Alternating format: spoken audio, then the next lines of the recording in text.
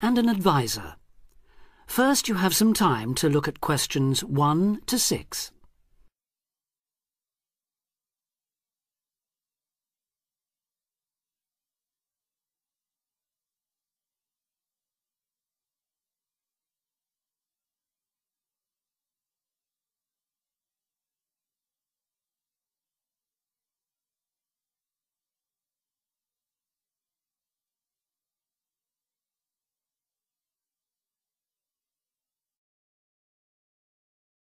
Now we shall begin.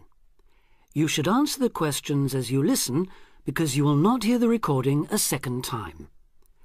Listen carefully and answer questions 1 to 6.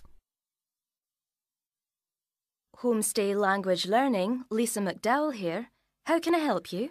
Hello, my name's Dan.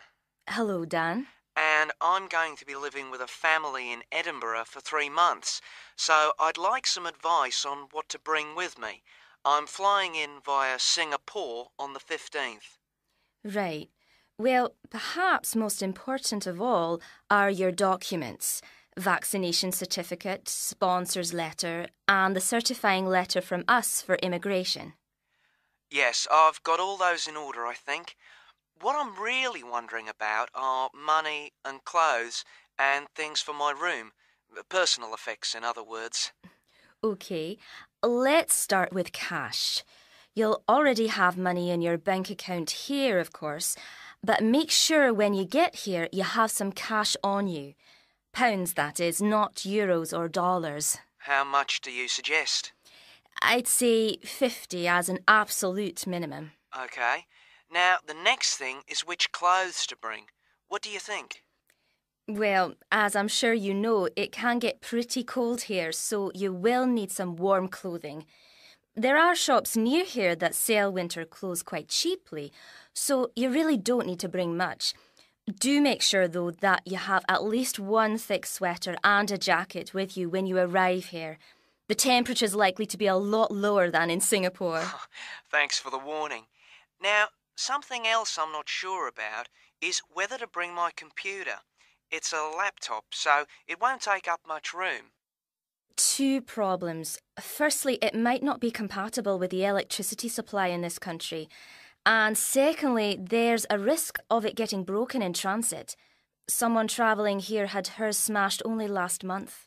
But surely I can carry it as hand luggage. Usually, yes, but because of all the tight security right now, you may have to check it in. So my advice is to leave yours at home. OK, I think I will. Is there anything else you'd advise against bringing?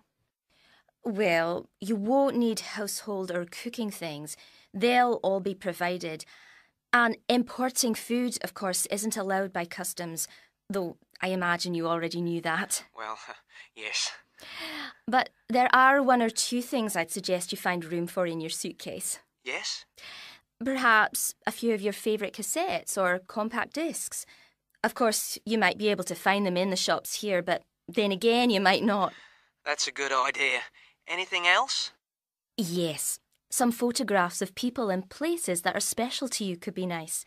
They can really make your room feel like home. It's just a thought. I'll see if I've got a few good ones.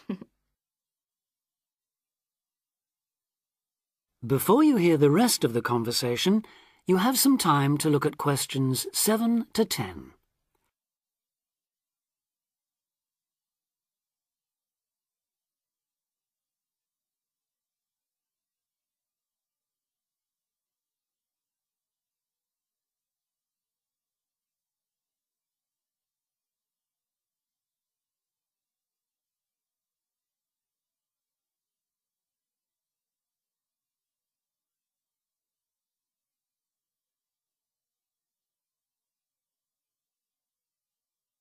Now listen and answer questions 7 to 10. Just a few points about packing. Make sure all your cases are clearly labelled, in English, with your host family's name and address. Just in case they go missing on the way. It has been known to happen. What name do I write, by the way? It's Wark. Lewis and Amy Wark. So that's W-A-L-K? It's actually W-A-R-K. But we'll be posting full details to you later this week. Right, fine. And I'd better put some essentials in my hand luggage, enough for a night or two in case, as you say, anything happens to my main cases. Yes, I'd recommend a change of t-shirt and socks and so on, plus any medication you may need, and a toothbrush, of course. And my tights. Your tights? Yes, for the flight. Wearing them helps prevent deep vein thrombosis when you're flying long distances, not getting any exercise. Oh yes, I've heard about that. Now, talking about exercise, there's one last thing. When you've packed your baggage, check you can carry it, all of it, at least 500 metres without any help. You may have to do that. Okay. Well, thanks for all your help. You've cleared up a lot of points. Oh, you're welcome. Have a safe journey, and we'll look forward to seeing you next month. Bye. Bye.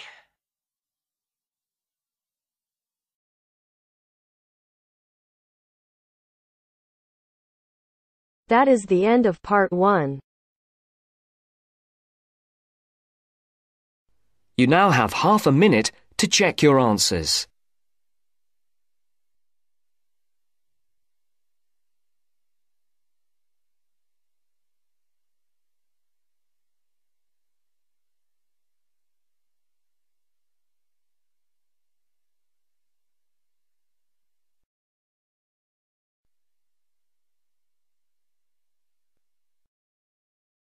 Now turns to part 2.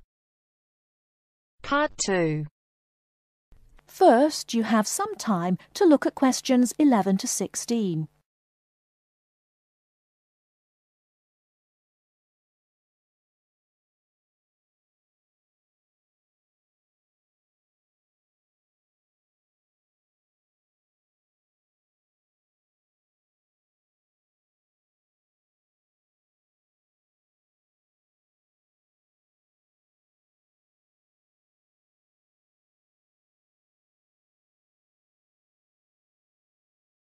Now, listen carefully and answer questions 11 to 16. I'm here today with Helen Warner, who has been a vegetarian for many years and is going to talk a little about vegetarianism. Helen, the concept of vegetarianism seems to have interested a number of our listeners, who have sent in some questions. To begin, what made you want to become a vegetarian?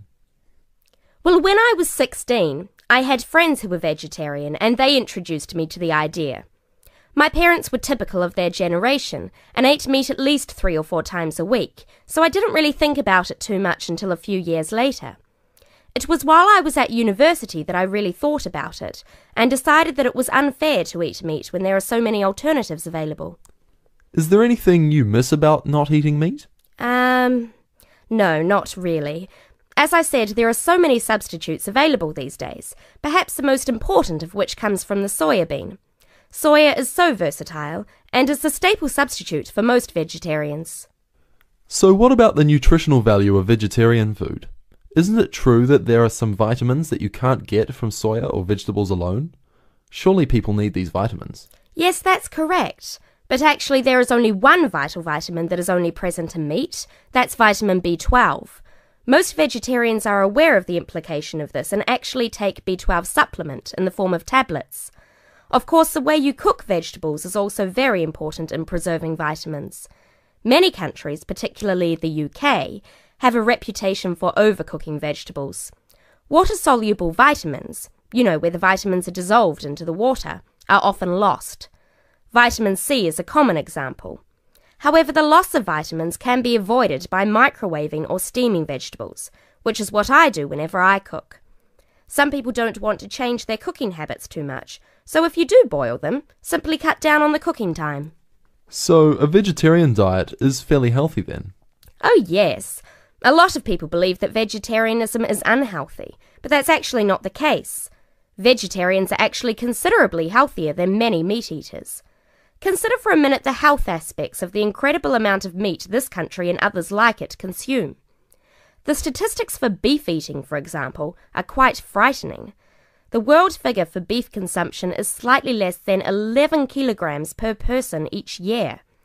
Yet in Europe, the average consumption is nearly double that at 21 kilos per person. And in the USA, it is even worse, with the average person eating 44 kilograms of beef every year.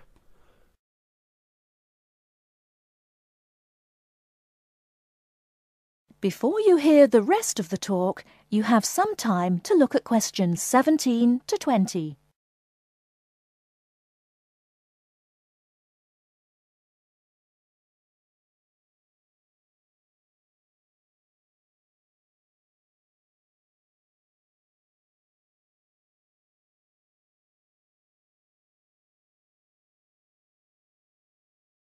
Now listen and answer questions 17 to 20. So are you suggesting that people stop eating meat altogether and everyone adopts a vegetarian lifestyle? No, not at all. Even in the healthiest diets, there is still a place for meat, but it should be eaten in moderation. Many nutritionists think of foods in terms of a pyramid, with the foods we can eat relatively freely at the bottom and the foods we should carefully restrict at the top. The majority of our diet should be composed of cereals, which would go on the bottom row of the pyramid. In this category could also be included such things as rice and pasta. Next, a good diet is followed by a roughly equal amount of vegetables and fruit. I have at least 2 servings a day of fruit and vegetables whenever possible. In decreasing quantities, you can then eat dairy foods, eggs, cheese, etc. Almost at the top of the food pyramid comes fish, carefully prepared of course, not dripping in oil or batter, and white meat. Chicken, for example, is a comparatively healthy meat, but again, a lot of this comes down to preparation methods.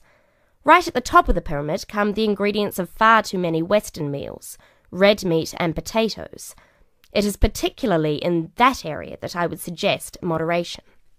Well, thank you very much, Helen. I'm sure that a lot of listeners are interested in your views. How could they find out more about the health benefits of vegetarian options? Well, there are lots of websites and books on healthy eating and vegetarianism, but it is always important to remember to consult your doctor before making any radical changes to your diet or lifestyle.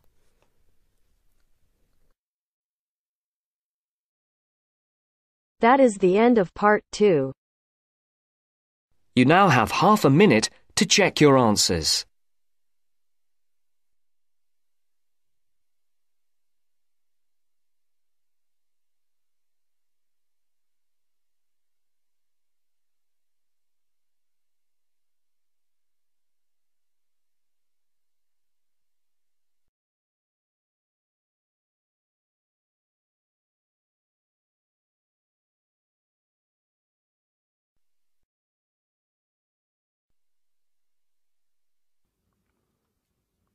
Now turn to Section 3.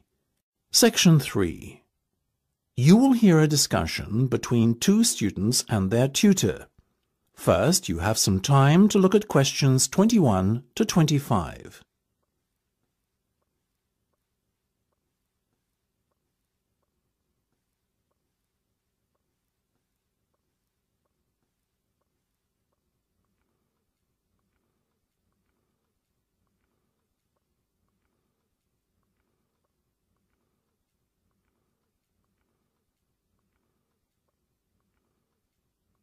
Now listen carefully and answer questions 21 to 25. Okay, guys. First off, well done. That was a very good presentation yesterday. Now I'm just going to ask you questions about it before I give you my feedback. That okay? Sure. Of course. Right. Well, in that case, tell me, Niall, why did you choose to talk about Rafael Nadal? To tell you the truth, I didn't. I think I'd better let Sheena handle this one. Sheena? Yes, it was my decision to pick Nadal.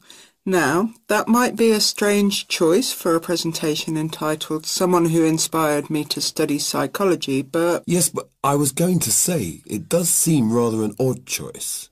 Was it simply down to the fact that he's a sporting hero of yours and so a role model? You talk about him a lot, Sheena, so this much is clear. It's true. Nadal is someone I look up to, but my reasons for choosing him were totally professional. You see, I doubt perhaps in the history of tennis that there was ever a better match player than him, and that got me thinking, what is the secret to his success? How does he control his nerves so splendidly?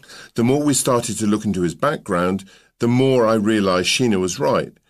Nadal was a perfect candidate for this study. He is, on so many levels, a very well-balanced character, and it was fascinating to gain an insight into the mind of this great champion over the last few weeks. I'll admit that I was at first somewhat unsure about whether or not I should back Sheena on this one, but it didn't take long for our research to put us at ease. So, while most of the students were researching Freud and other visionaries in the field of psychology and psychoanalysis, you were looking into a present-day sports star?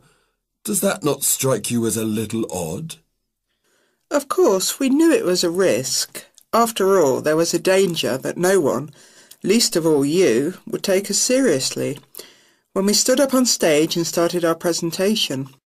That said, I think it is in the spirit of psychology to be inquisitive and adventurous and not just stick to the conventional. Otherwise, how would the field have come so far, as it has done already? Well, I must say, your risk certainly paid off. Yours was, without a shadow of a doubt, the most interesting and original presentation I saw. And judging by the reactions of the other students, I would have to say that everyone else was equally impressed. Thank you. I'm so glad you think so. Yes, but notwithstanding your excellent presentation content, we must remember that the marks for this project are awarded based on a number of criteria, and we'll examine those in a few minutes. But first, another question. Where did you find your sources? Well, and I don't quite know how we managed it, but we were able to secure a face-to-face interview with Nadal while he was over here for the Wimbledon Tennis Championship, so we weren't reliant on newspaper articles and interviews or any other forms of secondary sources. We did, however, find the library's sports archive an invaluable backup aid to help us fill in the gaps and piece together our interpretation of what makes Nadal such a mentally strong champion. Before you hear the rest of the discussion, you have some time to look at questions 26 to 30.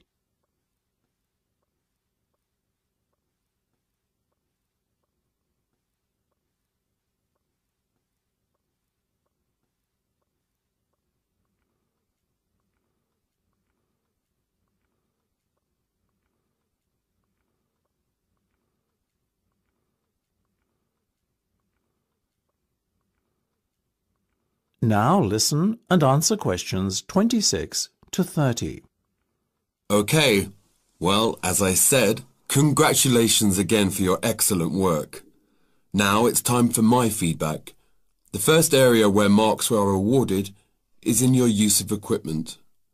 I felt that had you not been a little too reliant on the overhead projector, and had you, for example, used the interactive whiteboard and audio equipment a little more effectively, you would have received top marks in this section.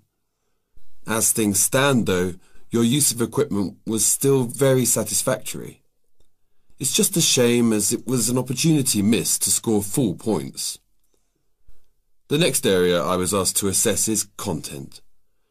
As you might have guessed, I simply can't fault you on that. Highly original work, so well done. As for your timing, I felt that the two of you were a little too over-rehearsed, so the presentation felt, at times, a little robotic.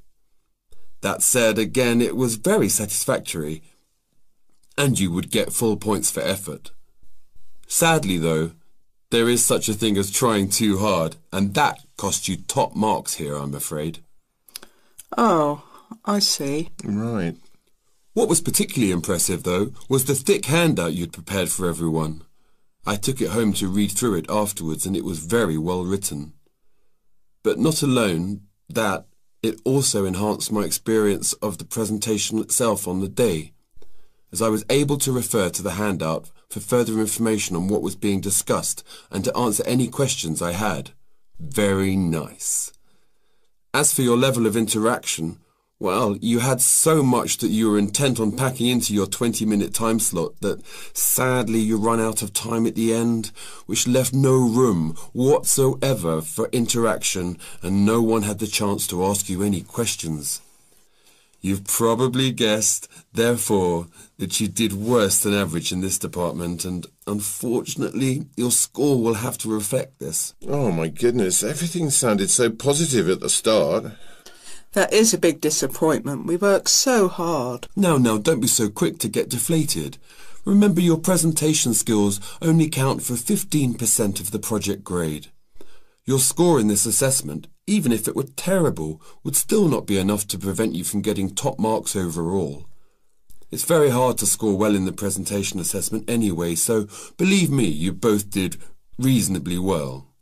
Thank you. I wish I felt like that. Yes, your feedback was very constructive. We're just a little disappointed with ourselves. Why? That's the end of section 3. You have half a minute to check your answers.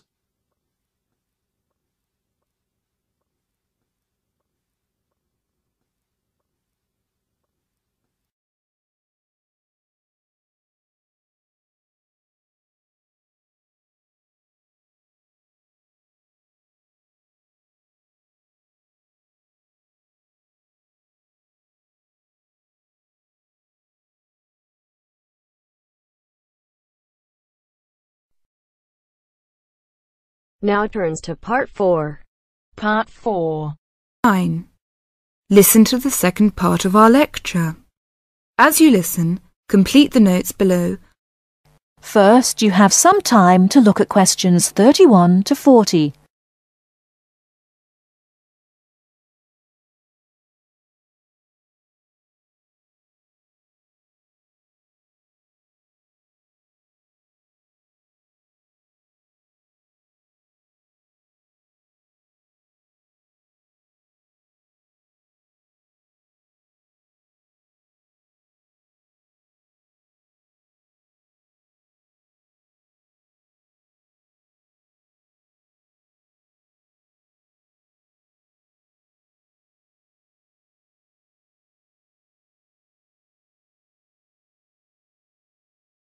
Now listen carefully and answer questions 31 to 40.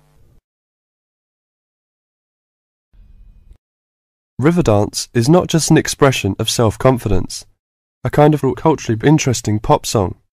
It tells the story of a people through song and dance. It tells the story of the people whose spirit was broken by an event which occurred in the middle of the last century, but continued to affect the society until 1961, the Great Famine. What is a famine? In 1840, the official population of Ireland was 8 million. They were largely poor and living in the countryside. They were beginning to have an interest in independence, and perhaps had things been different, Ireland might have been independent much earlier. But there was a serious problem in the agricultural system. All crops were grown to pay the rent of the land, and all that was grown to eat was the potato.